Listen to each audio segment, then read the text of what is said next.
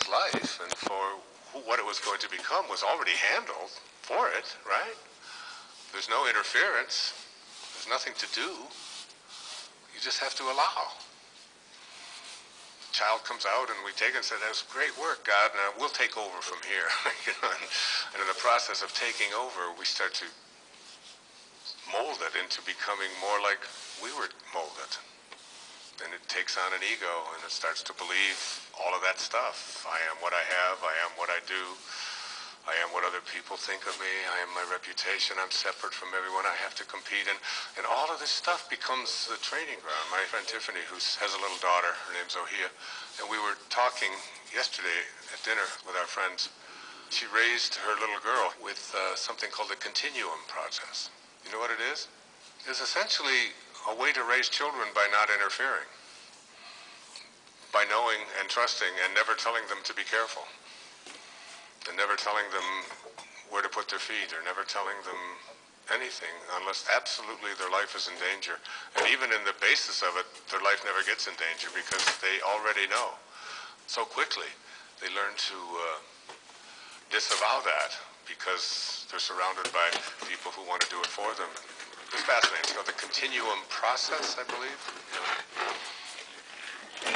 So all of us have been raised this way, and we have this thing, and it begins to take over for us, and it becomes the guiding force in our life. So what I'd like to do is to help people to see that they can overcome that. And a lot of the stuff that we have been trained to believe is not overcomable is in fact overcomable, if that's a word. In fact, there's literally nothing about us that at any time, rather quickly, we can overcome and transcend. So in the process of getting ready to do this writing on how to overcome habituated thinking, I read 3 books. The first of these 3 books is what I want to just share with you. It's a mind-blowing book. And I've come to know the author because after I read it, I wanted to meet him. And I did. And I invited him to come to Las Vegas and be a part of I Can Do It, and to become a part of the Hay House family. And his name's Bruce Lipton. And the book's called The Biology of Belief: Unleashing the Power of Consciousness, Matter, and Miracles. And basically what the biology of belief taught me is that beliefs can overcome your genetics. So the big excuse that so many of us have is that I couldn't help it. It's just in my genes. And a lot of us perverts have used that over the years, you know. That wasn't me, that was my hand. I can't help my hand. It just goes where, you know, I can't, it's not. And besides, I'm part of, you know, the male consciousness, and we're here to procreate, and, you know, we're just keeping the human race going. You can't blame us for wanting to keep doing that with everyone. I mean, it's not our fault, you know, and vice versa. You hear all of the crazy stories that people tell about their DNA. In fact, even on TV, I was listening to someone being interviewed, and he said those very words. He said, well, you know, they got the DNA, and you can't change your DNA, so that's the one thing. And what you'll find out when you read Bruce's book. Bruce was at the University of Wisconsin Medical School. He taught medical students for 20 years. And then he was at Stanford University, and he taught in medical schools. He taught in the Caribbean in medical school. And finally, he had to leave medical schools teaching as a full professor of cellular biology because he began to realize that the research was showing that what they were teaching was not true. That essentially what medicine teaches is that there are basic building blocks that cause the human being to be a certain way, and they're fixed, and this is what they are, And there's the double helix and all of our genetic structure, and the ways that we treat the human body when it starts to break down or when it isn't working or whatever is through the administration mostly of drugs or through surgery. And he began to realize that perception and how you perceive something in your life is more significant than whatever is going on in the biology of your body. And what reading this gave me, what it gave me was the ability to think with awareness rather than just to think. That's the first principle of the 7 principles. It's like awareness, thinking with awareness.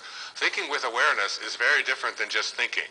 And thinking with awareness means that you don't think from the false self. The false self is all filled with excuses. You move to a higher place. And so when you have anything physical going on in your body, and all of you do, there's something going on someplace. There's flus, there's headaches, there's backaches, there's cancers, there's arthritis, there's heart disease, everybody's got stuff going on in their bodies. And we know we're going to leave these bodies behind at some time because it's not really who we are. But while we're in them, we would like them to function at the level that they were supposed to function at, that we originated from, which is well-being. Our bodies are perfect creations of God. They are not created by human beings. They're created by God. All being comes from non-being. And it's why muscle testing and kinesiology works so well, is because you're using the body to determine whether something is true or not, and the body isn't a man-made thing. It can only react to truth with strength, because it's creation of pure truth. Pure truth is pure God. So that when you get down to the basic level of what this body is, and you begin to test it by having thoughts in it, and if a thought is one that's going to weaken you, you will see that when you think it. And we could demonstrate that up here. It's so easy to do. All you have to do is read Power versus Force if you haven't read it. Perhaps the most important and significant book I've read in 10 years, when I had read this, really turned my life around. And it's really about understanding that everything has energy. Everything has energy. Every thought that we have has energy.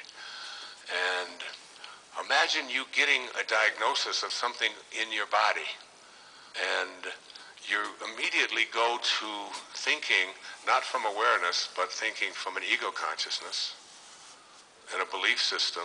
And then you go to places where the belief system is that your beliefs don't really matter that much. But imagine if you began to discover, if you began to realize, and if you absolutely came to know that if you change the thoughts that you have about what is going on in your body or your child's body or your husband's body or whatever, if you changed around the way that you process that and began to think of it in terms of God consciousness, awareness, instead of fear and what is happening to me, and you began to realize, now what is God consciousness? God consciousness is the highest consciousness. It's city consciousness. It's the Tao. And God consciousness, according to Jesus, is with God, all things are possible. Now, you tell me what that leaves out. It leaves out nothing, doesn't it? Now, imagine if that's how you began to train yourself to think. And then they started looking at your DNA strands, and they began to train your mind to perceive something going on in your body, not from a perspective of it's going to get worse, this is going to kill me, I am very sick. Even if all of that was true, if you began to shift your thoughts to all things are possible, and I have the ability within me to change the way I perceive this, and as I change that around, I can shift the DNA in my body and have a different DNA reading than I had before I trained myself to do that. Now this, I can see people going, and those are reflections of doubt, which is great. You should have that. Examine it. Begin to think about it. And as you make this shift, you're getting rid of the biggest excuse. This is why I'm starting with the big one, and the next one's even more astonishing. The big